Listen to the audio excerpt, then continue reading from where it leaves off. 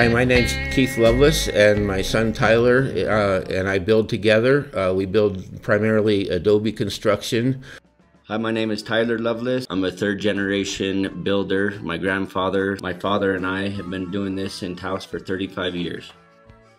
Adobe construction is very unique to the Southwest. It has merits of being a masonry product, and so it has a cooling effect in the summer and it can absorb heat in the winter. In preparation for a building with the Adobe, the foundation has to be a little stronger than usual. The footing, we build a little bit oversized, and then the stem wall is solid concrete. The weight of an Adobe wall is 1,000 pounds per linear foot if you include the snow load on the roof. In preparation of pouring the slab, plumbing and radiant floor heat will be laid, subgrade of concrete. Compaction is very important in this process. Before the first Adobe brick is laid, we first have some preparation to do. We first stock all of our pallets of Adobes on the interior on top of the slab. We have to place our corner posts, door frames, and run our string lines. So the Adobe bricks are laid in mud mortar. It's actually crusher fines that we use, and we mix them in the pile that the dump truck leaves them in with our Bobcat. That way we can get a lot of mud right away.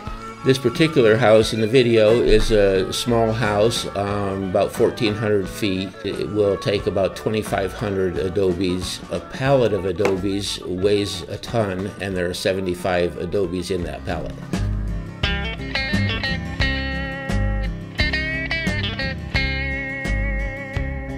Gringo blocks are wood blocks that are incorporated into the wall system, and they are used for attachment of door frames, window bucks, cabinets, partition walls.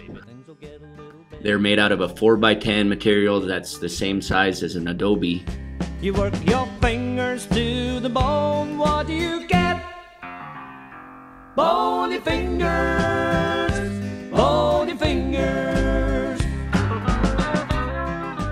Each window and door in the house will take a header, which we call lintel. It's an 8x10 beam that is placed over to span the opening. The next step is that we form a bond beam around the entire perimeter of the house. It is a minimum of 6 inches deep and 10 inches wide. The purpose of the bond beam is to disperse the weight evenly over the Adobe walls. Once the bond beam has cured, the forms are stripped and the vigas are rolled up. The vigas are placed approximately 30 inches on center and shimmed to where there's a level surface to build the roof off of.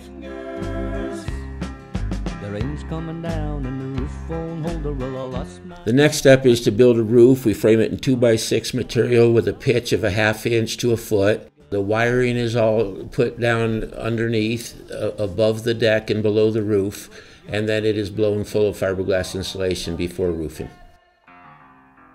The electrician and plumber will use a chipping hammer to channel out channels to place their wire and pipe. Bony fingers, bony fingers.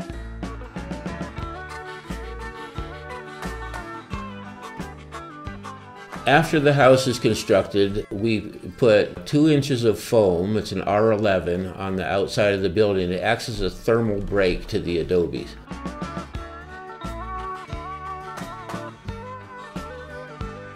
Once the house is wrapped in the paper, a stucco netting is nailed to the Adobe.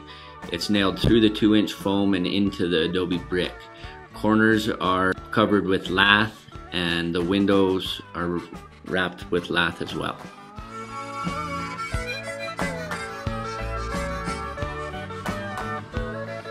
At this point, we bring in a plaster crew, and they apply a first coat. It's called the scratch coat.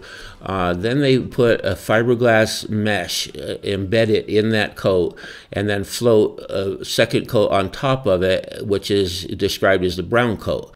That sits for several weeks. Once the plaster crew has finished the first coat on the outside, they jump inside to wire and prep for the interior plaster.